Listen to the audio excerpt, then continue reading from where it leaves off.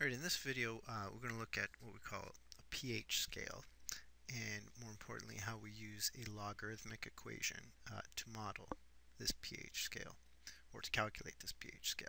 So you're likely familiar with this idea of pH scale from science or chemistry class if you've taken chemistry before, or even I think maybe in grade 10 science you'd look at it.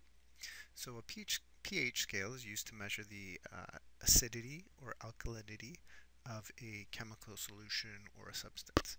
The pH scale, pH is usually a number between 0 and 14.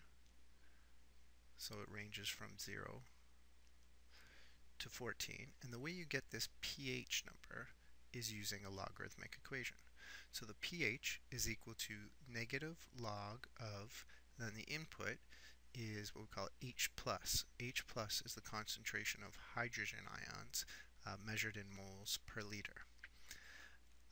So when you measure the number of, or the concentration of hydrogen ions measured in moles per liter, input that into this logarithmic equation, that's going to give you a number between 0 and 14.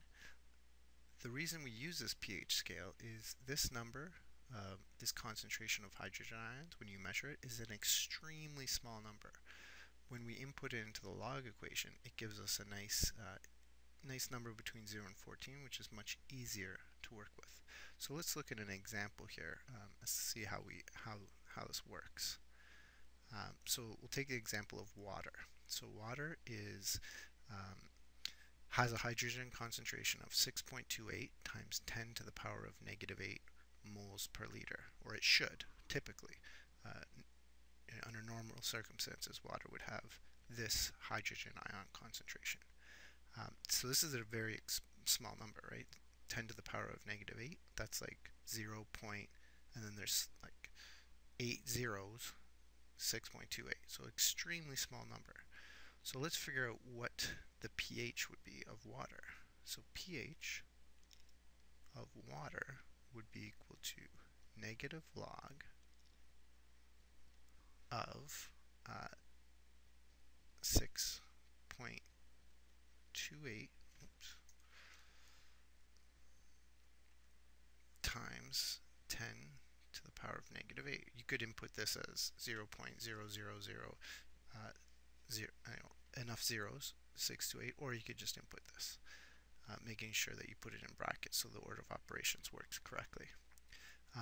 When you input that into your calculator, you get a value of approximately 7.202. So we'll round that off to the nearest tenth and say, therefore, the pH of water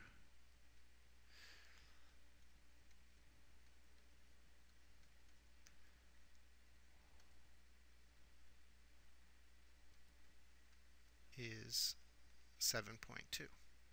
So that's sort of under normal circumstances. So 7.2 falls right in the middle of that scale, which is between 0 and 14.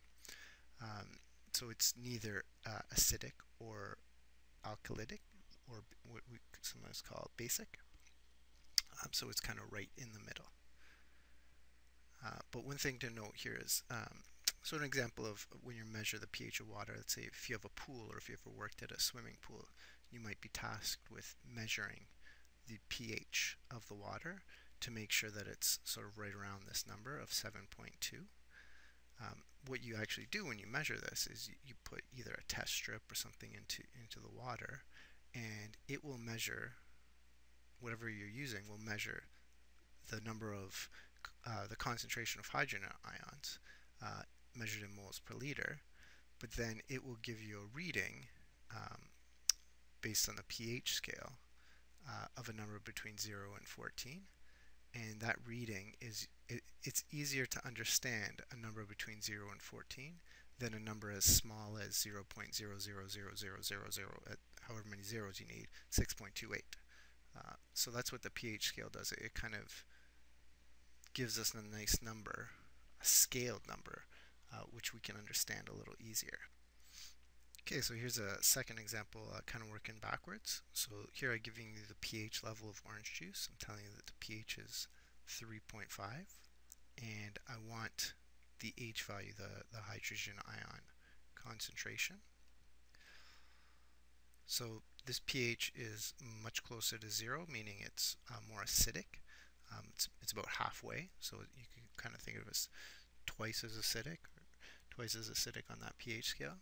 So in order to get H+, you just have to substitute 3.5 in for your pH value, and then solve this logarithmic equation.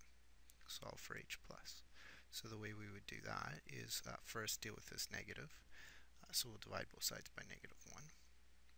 So negative 3.5 equals the log of H plus, and now I need to convert to exponential form. So remember, this is base 10.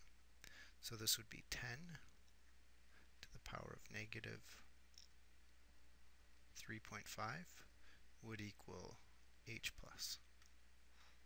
So you would have to put that into your calculator, 10 to the power of negative 3.5, and that would be approximately 3.16 times 10 to the power of -4. So notice this H plus value is much bigger. It's much bigger than the hydrogen ion concentration of water. Right? This was 10 to the power of -8, where this is 10 to the power of -4. So that's almost 10,000 times more. So that's a significant difference in the hydrogen ion concentration.